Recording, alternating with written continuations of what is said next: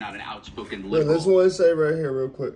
I also wonder what would have happened if this was an outspoken conservative and not an outspoken liberal celebrity. There would be no kid gloves. There'd be no empathy for the other side. On this show, we actually express empathy, not just for the, right family, about for the that. victim, but we know that his life, this is the worst experience of his life. Yeah.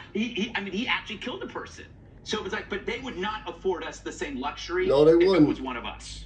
No, they wouldn't. CNN would be like, CNN would be like, nah, he wanted to kill that bitch. Da da da da da. He was trying to kill that bitch. There shouldn't have even been live ammunition on that shit. That's what CNN would do.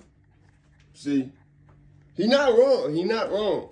And this is, I'm somebody who I was taught my whole life growing up, Fox News lie about everything. But from what I seen once I started watching Fox News, man, they keep it 100 for the most part. They do some bullshit. CNN seems to be understanding people like me who used to go over there is coming over here. So now I see CNN being a little more balanced, but it's nothing like this. You had fucking Alec Baldwin mocking Donald Trump the whole time, which I mean, obviously they didn't affect me, but would affect them. And they still affording him that sympathy. Come on now, man.